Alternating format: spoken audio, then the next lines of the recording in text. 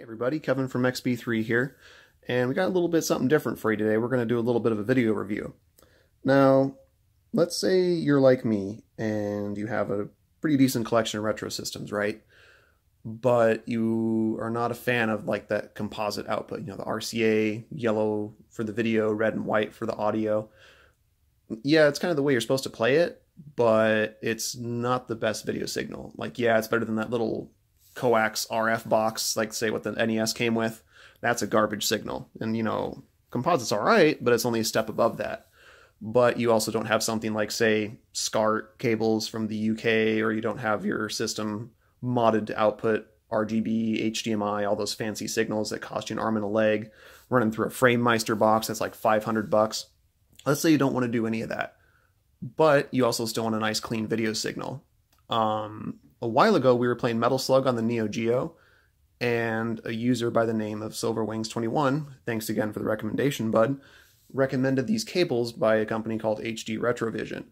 Now, what this company does is they make cables that are just plug and play with your systems, and it catches the video signal that's sent out by your console and translates it back into a component signal. So you get a nice little about as close to an RGB signal as you can possibly get. So we're going to be checking these out today. I got pretty much the whole gamut of what was available from HD Retrovision. They did a restock recently. So we got an SNES cable, as you can see right there. Got a nice little plug and play adapter. Just plugs right into your SNES. And then I also got a Genesis cable. Now you'll notice on both cables, they got a little switch right here that has an auto contrast switch. So say like your revision of your system has a little bit of a less of a image quality output, you can change that to make the picture correct in what it's supposed to be. So it's kind of cool with the Genesis cable. There's a bunch of different adapters that you can get that makes this cable compatible with a fair amount of different systems. So along with the Genesis cable, I got a PlayStation adapter. As you can see, plugs right on into the PlayStation's multi-out output. We got a Genesis cable that supports the Genesis Model 1, as the Genesis cable only supports the Model 2 by default, so this makes it the correct video adapter. We got a Sega Saturn adapter, so you can plug this into your Sega Saturn. And finally, and most importantly, what made me get this in the first place, you got a Neo Geo adapter. And this is compatible with your Neo Geo AES as well as your CD systems. So this is a really good adapter to have along with your Genesis cable. Some good stuff. So it's pretty straightforward. They're just component cables that plug into your system. But the most important question is, do they work? So let's take a break here. We'll hook some stuff up and we will take some samples and see just how big of a difference these cables make. Be right back.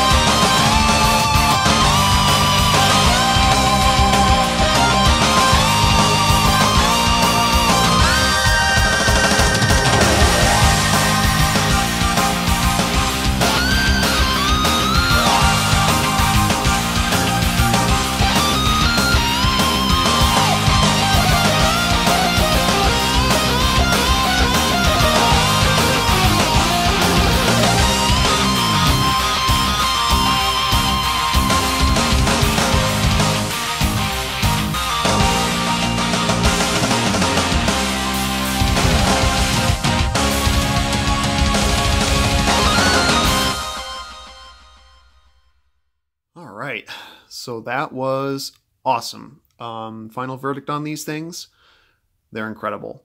The picture quality is just a night and day difference, especially on systems like the Sega Genesis, Sega Saturn, Neo Geo, and even the PlayStation.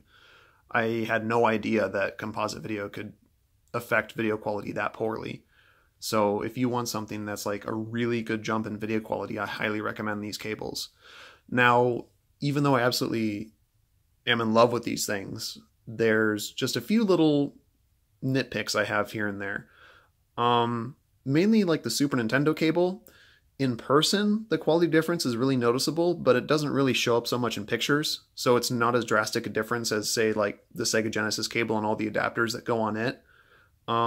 Additionally, the adapter fittings are pretty tight when you plug them in, not to mention like plugging the PlayStation adapter into the PlayStation itself. It's a pretty tight fit, so it can be a little worrying when you're messing with it.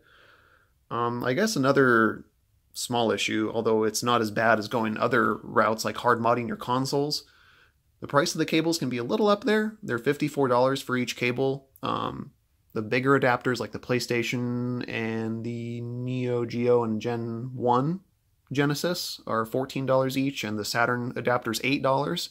So it can get a little expensive, I guess, considering they're just cables, but for the quality that you get and how well that they work, I think it's pretty well worth the price.